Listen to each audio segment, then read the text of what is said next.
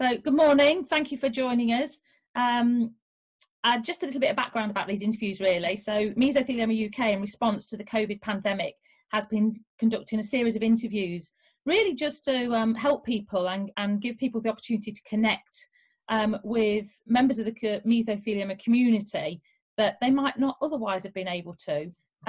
Mostly to just see if we can do anything to smooth their experience. And it's been predominantly healthcare, but this morning we're going to be talking to 3 members of the mesothelioma community from the legal profession, and they're all members of the Mesothelioma UK Legal Panel. And so I would like to introduce them, and we'll start with ladies first. So Helen, please, would you be kind enough to introduce yourself? Hi, thank you, Liz. I'm so pleased to be able to appear on this panel session. I'm Helen Childs. I'm lucky enough to work representing solely asbestos-related claimants, and I just love what I do. I work for Royds, Withy King. We've got a specialist team of lawyers, and they equally feel as dedicated and that it's as much a vocation as I do. So we consider ourselves very fortunate. Thank you, Helen. Adrian, welcome and thank you. Thank you very much, Liz. It's a great honour to be invited to take part in this session today. So like Helen, it's an absolute privilege to represent mesothelioma sufferers and their families, and I've had that privilege for 30 years now. So I head up Irwin Mitchell's asbestos disease team, and I'm also a trustee of the June Hancock Mesothelioma Research Fund. But thank you for inviting me to join today. Thank you, Adrian. And Dan, thank you. Hi, thanks, Liz. So I'm Dan Eston. I'm a partner at a firm called Leigh, and sort of like Helen and Adrian, I've specialised in asbestos cases, particularly mesothelioma, for many years now. And yeah, just absolutely delighted to be here and to see what help and advice we can offer. Okay, well, thank you, all of you. And just to explain a little bit, so Mesothelioma UK has this year established for the first time a legal panel, and there are 8 firms on the panel, and you represent 3 of those firms, and I'll signpost people to that legal panel later. But I also just wanted to say this interview, as I said, is more about the COVID pandemic. And you know, if people find it useful and actually having the opportunity to hear some of our legal colleagues chat about civil claims and so on, then it might be something that we might like to do in the future. So if people do have any ideas of questions that they'd like to put to members of the legal professional, then I'd suggest they make a little note as we go, as they listen, and we can perhaps pick up on them later if they let us know. So we'll kick off, I think. And Dan, I'd just like to ask you that, you know, all of us have had to really adapt the way that we work. And I just wondered, as a firm, what measures have Leigh had to put in place to enable your team to continue to work as near to normal as possible? What sort of things have you had to do to adapt? Yeah, well, it's, I mean, sort of completely unprecedented. You know, none of us have ever had to deal with anything like this. So I'm now at home in the spare bedroom, and we've been in lockdown for 3.5, coming up to 4 months now. I mean, to start with, it was a matter of getting everyone organised. So, you know, making sure they were comfortable at home, able to do their work, and that meant sort of ferrying chairs around London, getting people screens and phones and everything they need to do their work, and really trying to make sure that we could sort of replicate the office when people are working from home so that they can do the same job that they were doing before. And I think we've managed to achieve that, sort of try to keep things going as business as usual as best we can. And then I think sort of ongoing, because it's taken so much to adjust to doing this. From my point of view, it's making sure that all of the team are supported. And, you know, when we're in the office, you can pop next door, you can speak to someone if you've got a problem. But you can't, or you don't feel sort of quite like doing that when you're at home. So we have weekly Zoom meetings like this. I chat to all my colleagues, make sure they're okay, that they know what they're doing. and then sort of speaking to them, you know, at least a couple of times a week, talking through any issues they might have, and making sure that they've got that support. And really, from a firm point of view, that's making sure that we continue the quality of service that people need, because these can be difficult cases, and people need to be supported. They need to be able to rely on their lawyers, and we need to be here to make sure we can do that. Yeah, I'm glad you said about that, because I've always been a great believer in healthcare. I've been, you know, a ward manager, and I've led teams in the NHS for a long time, and I've always really felt that it's really important to be a compassionate manager, because if you look after your team, then they will look after your, you know, the people who use your service, whether that's healthcare or legal professional. So it's nice that you do have that, you know, that weekly interaction to look after the team, and every member of the team is important, irrespective of what they do. So, in terms of people who have engaged with, you know, either one of your three companies, and for people who've started their legal process before COVID really hit us, what's the impact been to their claim? Helen, I wonder if you could talk about that, about, you know, people who'd started their civil claim or had engaged with you as a company prior to the lockdown. How has it impacted on the whole process? But in some ways, nothing has changed. The court that deals with these claims in London has always been very easy to contact by email. It's always dealt with the majority of its hearings by telephone.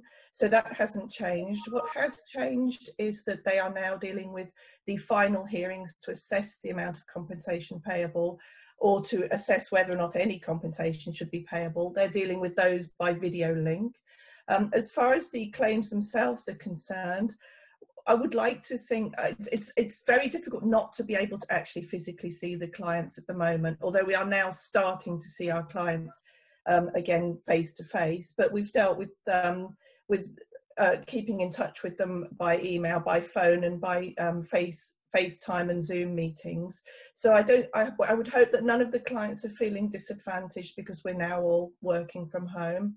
We've had some lovely reviews for claims that have been concluded throughout this period, saying how well people felt they were being looked after. So I'm hoping that we are still as accessible and approachable and helpful as we ever were. In some ways, the COVID virus it's an advantage in some ways, because some of the insurance companies are really not geared up to work remotely at all. So what I've done with those cases is where I can see it's not getting anywhere, I've just issued proceedings, and then it's up to the court to put in place a timetable, and the insurers are sometimes not interacting with us at all. So some of the claims are proceeding even more quickly than they were before, because the court is now deciding things, and instead of giving the defendants a little bit of leeway and a little bit of time to do this, that or the other, if they're clearly not able to engage, we're just cracking on with things. So I would hope that really nothing's changed, even though, like everybody else, for us the whole world has changed. It sounds like some people that probably dragged their feet before might have to step up a little bit, probably because the courts are setting the date. Yes, yeah, and the courts are being all of the masters are hearing, and that's the name that we have for the judges in the courts. They're all hearing everything from home, and you really wouldn't notice a difference.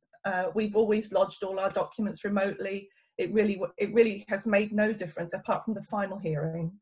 I guess it's a bit like healthcare, you know, that we've had to find new ways of working and be a bit inventive. And I'm really hoping, and I'm absolutely certain, that there will be some of those new ways of working that we will continue with, because they've actually enhanced a service rather than, you know, inhibited it. But it's interesting what you say about seeing people face to face. Some of the Meso UK nurses, we've had some really emotional exchanges of experiences where nurses have been called to admissions because one of their patients has been admitted, and the relief for the patient and the nurse in actually being able to see somebody that they've cared for months, or, you know, sometimes even longer, and for the patient seeing a familiar face, and you know, we've all got quite emotional, saying it's the times like that you realise how much you actually miss seeing people, touching them, holding a hand,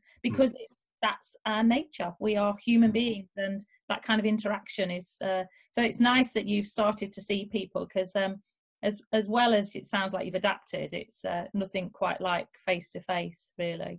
And I'm sure you'll be looking at what you can carry on, you know, some of these working practices. So with people who hadn't engaged with a law firm prior to COVID, I'm just wondering if, you know, how has that impacted new claims or people newly diagnosed over the last few months?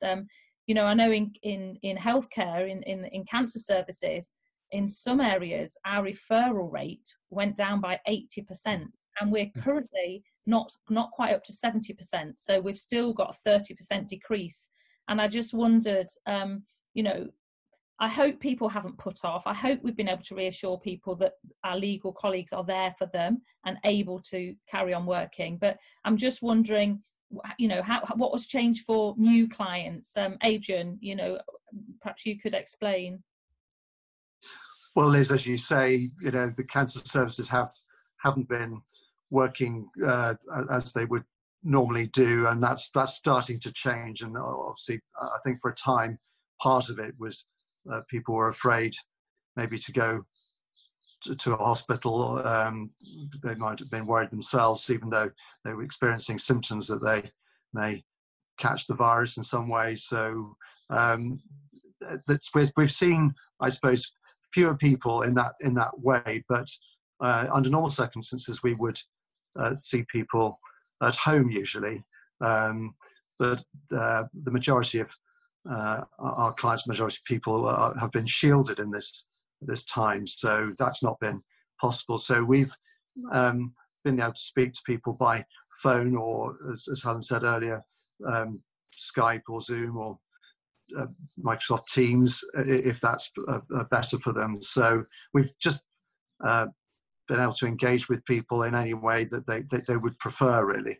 But it's obviously very different. Normally you would see people at home, and that's far better to see people face to face. That's starting to change, but so it's certainly quite difficult for people initially. But as always, you know, we check in with our clients on a regular basis to make sure they're okay. You know, in fact, there's been probably greater interaction during this period in that way, less because obviously we're not sending so many letters, so it's easier to speak to people, really, and it's better that way. So and we have client liaison managers as well, so if people have additional needs or support they require, then our client liaison colleagues have been very good in this period and helped with well-being as well. So that's been brilliant. It sounds really positive, doesn't it? So greater interaction with people, and Helen, you talked about good reviews, and so you know, it's what we can see is there are some positive, you know, every cloud and all that. I just wondered, what can people do themselves? So people have either started a civil claim pre-lockdown or they started during. What can they do to smooth the path? Dan, what would you know, if you wanted to give people a piece of advice, what would you say about what people can do themselves, either the person with meso or their family and carers? What can they do to help smooth that legal process? Yeah, well, I mean, I think much the same as Helen and Adrian have said. A lot of it's down to us and not the clients. They really, you know, shouldn't be experiencing any massive change. It's really up to us to make sure that their claims are going smoothly, and we're all, you know, endeavouring to do that as best we can. In terms of, you know, advice for our clients, I think, you know, number one, don't be afraid to ask questions. If you've got any concerns or queries, or you're worried that COVID might impact on your case, you know, pick up your phone and speak to your lawyer and ask them, and don't be afraid to put these questions to people. From my point of view, and much as what Adrian has said, the huge benefit has been the technology. And it's funny because we've probably had it there, you know, using video calls, but we've not used it. And it can be a bit intimidating. You know, people are worried that a call isn't going to work, or you you call and then your video isn't working or your sound isn't working, and you know, really don't worry, you know, we're learning as well, and it's not a big problem. You know, nobody really minds if your picture doesn't come up immediately, but you know, for us, using that to have these face-to-face meetings that otherwise I wouldn't have seen people for 2 or 3 months is really vital. So don't be afraid to give it a try. Don't worry if it doesn't work, and ask a family member. If you've got a son or a brother who can help you out, then ask them. You know, I've had lots of family and friends who've been able to make things go a bit more smoothly for people, and it's been fantastic to do that. Oh gosh, I do that all the time. I ring one of the kids and say, how do I do this or how do I do that? So yeah, and for people who have got a claim going through and have been a bit frustrated by the lack of progress, because we know that happens sometimes. And Helen, have you got any advice for them? You know, what would you suggest if someone's a bit frustrated with the lack of communication from their law firm, or what they think is a lack of progress? Because sometimes it may be unavoidable, but it might be a communication thing. So what kind of advice would you give to people in that situation? Well, I'd echo what Dan said really, which is to ask your lawyer. Don't be intimidated. They're there to serve you. It's not the other way around. So ask your lawyer first of all. There are a couple of instances where things have been unavoidably delayed in mesothelioma claims. So we're finding it a bit more difficult to get hold of some of the medical records, whereas others are coming through as normal. It's taking a little bit longer to get people's employment histories through. And as I said earlier, some of the insurers just aren't geared up to deal with things remotely. But none of those in themselves are things to cause a real lack of progress. None of them are things that are absolutely crucial to get on with progressing the rest of the claim. So if you're being told that delays are due to the COVID situation, I would query that with the law firm. And if you're really unhappy, they should have a complaints process for you to go through. I really don't think it's any reason for delay in itself. Any of the things that are missing, you can progress without them. And if anyone's really unhappy and they really feel that they're not getting answers, and I'm sure that Adrian and Dan have, like myself, both all taken over cases from other firms where they were languishing, then they shouldn't be afraid to seek a second opinion and to make sure that they've got a specialist fighting their corner, really, because it would be so easy to be bamboozled by the lack of progress if you weren't really specialist in dealing with this sort of claim. You wouldn't want me doing your conveyancing, I promise you, and I wouldn't want somebody who does conveyancing most of the time doing a mesothelioma claim either. So really, just don't be afraid, ask questions. You should be in the driving seat. Yeah, thank you for that. Sometimes I think just hearing that from somebody like one of you three can empower people to actually have the guts to pick up the phone and to ask the questions. And if anyone is looking for a law firm for a second opinion, I would urge them to look at our legal panel, because there's 8 companies there that they could turn to. Adrian, we've heard that the courts have managed to adapt to working virtually, and that shouldn't have delayed the situation at all for anybody. But people, you know, I work with people with mesothelioma all the time, and so often, you know, when I start to talk to people about the potential to pursue a civil claim, they get a bit anxious about it, and I'm worried that people themselves may have used the whole COVID situation as another reason not to pick up the phone to a law firm. And what I hope is they can see what kind of easygoing people you are. You know, you're not scary, you know, lawyers sitting in an ivory tower somewhere. You're very reasonable, approachable people who will do your utmost to help people. And I just wonder, what advice would you give to people who are struggling just to make that step to pick up the phone? I completely understand, Liz, why people would be very anxious about the thought of consulting a solicitor. It's very different. I know Helen mentioned conveyancing earlier, that you know, most people's experience of dealing with a solicitor is probably buying or selling a house, maybe. But and this is obviously at a very, very difficult time. The thought of contacting a lawyer may seem very worrying and strange. And also, I think, fear of going to court, for example. We talk about court proceedings, but I completely understand people's worry about that. But in reality, the majority of cases are settled without, we don't go anywhere near a court in a lot of cases. So, and actually going to trial is a rare event. So throughout the whole legal process, we're there to support clients every step of the way. So we try and take all that additional stress away. People have enough to worry about in terms of the diagnosis and having treatment and all sorts of other worries, but we try and just support everyone through this process. And we, as Helen mentioned earlier, we've got specialist courts in London, the specialist judges who are very good at dealing with mesothelioma cases. They're dealt with in a speedy way and a compassionate way. And so the vast majority of cases are settled without going to court. So that should, I hope, alleviate people's worry in that sense.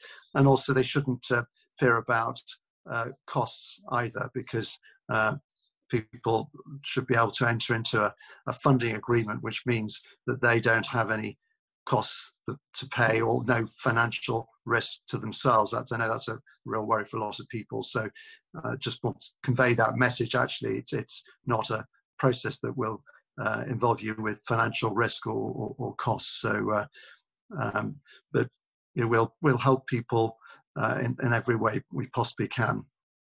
I think, like you said, often when people are first diagnosed and they're navigating the healthcare system, sometimes the thought of navigating the legal system as well can be that one thing that just would be the straw that breaks the camel's back, and they think, well, I can put that aside, I don't have to deal with it. And what's nice is that we can reassure people that actually the legal profession, you do so much to lessen the burden and to make it as easy as possible for them. And so I'm glad that you've shed some light on that. And I also just want to reiterate that really the whole COVID situation, there is no effect from the COVID situation that should put anybody off pursuing their potential civil entitlements. Absolutely. Before we wrap up, I just want to give each of you the chance in a quick sentence, nice and succinct. If you could give one word of advice to somebody who has been diagnosed with mesothelioma or their family member, a priority kind of top tip that you like to share with people, what would it be? And I'll do ladies first, if that's okay. Helen, what would you? I'm not sure I view it as an advantage. I'm now thinking on my feet. I think I would say, in terms of contact with the lawyer, don't hesitate to get in touch with your lawyer. I always say to my clients that I'm contactable anytime. So they've all got my direct dial, my email. They've got multiple ways of getting in touch. And I always say to them, don't hesitate to get in touch with me. If you're fretting about something at 6 o'clock on Friday evening, I'd hate to think about you worrying all over the weekend. Just ask, and it's probably something I can help you with. So I suppose in a not very succinct one-word answer, I would say just ask for help, whether it's from your lawyer, from the healthcare professionals, from support groups, from anybody. Don't hesitate to ask for help, because everyone will want to do everything they can to assist you. Lovely, thank you. And Adrian, what would your priority bit of advice be? I think I'd echo what Helen said there, but also if you don't want to pursue a civil claim, which is understandable, it's important, if you can, just to record where you may think you have been exposed to asbestos in the past, because although you may not, may, for all sorts of reasons, not want to pursue a civil claim now, you may change your mind at some future date. And it's quite helpful, I think, when you have some time and you can think about times and situations where you were exposed to asbestos previously, maybe to note that down. but you know, I do certainly recommend consulting a specialist solicitor, one of the legal panel firms, to at least explore that. There's no obligation in any way. It's just really the best thing is if we can capture someone's evidence in a statement form as early as possible. That's very helpful, I think. Lovely, thank you. And Dan, finally, what would your priority bit of advice be? Well, I mean, firstly, I'd echo what Adrian said. Speak to a specialist. This isn't the time to contact your local high street firm. But I think really the thing is, I think people worry they're saying the wrong thing, and there is no wrong thing. You know, if you're speaking to your lawyer, just be open, tell them what you remember. You know, sort of any little bit of information that you can think of is helpful. There's no wrong answers to questions. You know, don't be afraid of lawyers. We're not nasty people. Yeah, don't be afraid. Ask questions, you know, and feel comfortable with it. Lovely. Well, I thank you for that. And I think you know, just to sum up, I would say COVID, you've all adapted. COVID has not impacted for new clients, existing clients. The door is open and the services are there. And their claims can be processed in a probably even more streamlined way, potentially. That not being, you know, communication is key, specialist law firm is key, and just seeing that, you know, that you're a very compassionate team of lawyers. I've had the pleasure of working with many of the lawyers who work in this field for years, and you kind of stick around a bit like the nurses do. You know, we've all been doing this for, some of us, 20 years, and you know, I just think, you know, I want people to be able to see how caring and compassionate the legal professionals are that work in this field, and I hope today's shed a bit of light on that, and also explained that COVID has not had the negative impact on the legal system that people might be thinking it has. So I'd like to say a big thank you to you. As I said, our legal panel information, it's on our website, that you can pick up the phone to Meso UK and we'll send you a leaflet, and it's also on the back of our magazine. And if anybody does have any other questions they would like to pose to a legal panel, send them in to Meso UK, and we will you know, we'll recreate this with some of your colleagues and some of the other law firms, and give people the opportunity to pose some questions to an expert, because I think it's really helpful. Yeah, just like to say a really big thank you again, and have a good week. Thank you so much. Thank you, Liz. Take care, everybody. You too. Take care. Keep well. Thank you. Bye-bye.